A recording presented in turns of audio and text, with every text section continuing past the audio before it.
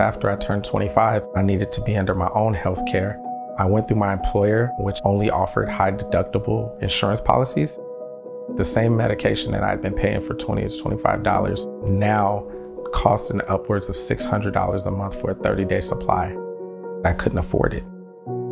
I had to think about, well, what are some creative alternatives? And that included me cutting the recommended dosage in half.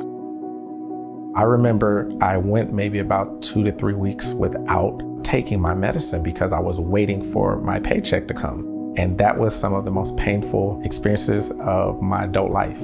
Ultimately, it felt punitive. It felt like, hey, I'm doing everything I'm supposed to do. I went to college, I have a job, I'm paying for healthcare, so why can't I actually afford medication for a condition that I never asked to be diagnosed with?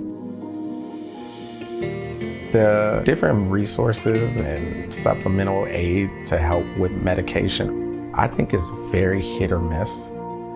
There can sometimes be prescription-related coupons that will lessen the cost out of pocket, but then you find yourself, once that coupon expires a month or 2 or 3 months later, still having to pay whatever that ballooned cost is going to be. Those programs don't always cover a deductible. That deductible can range anywhere from $500 to thousands of dollars.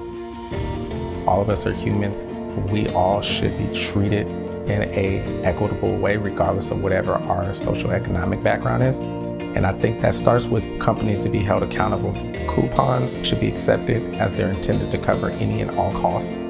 Treating patients isn't just giving them medicine, it's also making sure that these people can maintain their dignity and maintain their quality of life.